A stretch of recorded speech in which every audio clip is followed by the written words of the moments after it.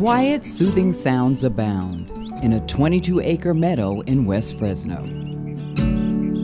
There's 200 planted along Christmas Tree Lane, which is a well-known attraction during Christmas time.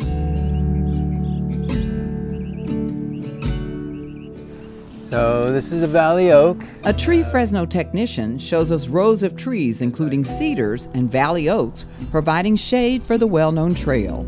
One of the reasons why we chose the valley oak is that very good survival rate, long lifespan, large trees, helps with sequestering carbon.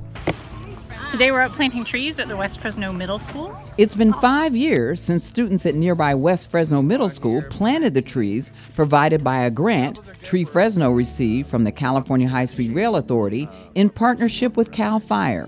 What I see now and what I planted back several years ago, it's impressive how well they're doing, how big they are. The drought-tolerant trees improve air quality by removing tons of carbon from the atmosphere and reducing greenhouse gas emissions. But wow, when we first planted these trees, they were probably about only 5 feet. And now, looking at it, it's probably about 6 times that height, if not more. They also provide much-needed cover for wildlife. And if developers come calling, they'll be able to build between the greenery.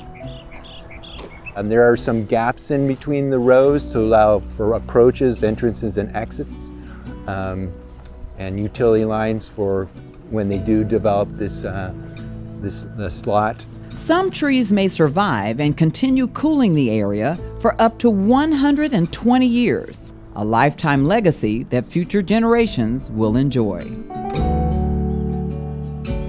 We got all these different species that are doing well here, and so yeah, I feel good about it. I'm very happy.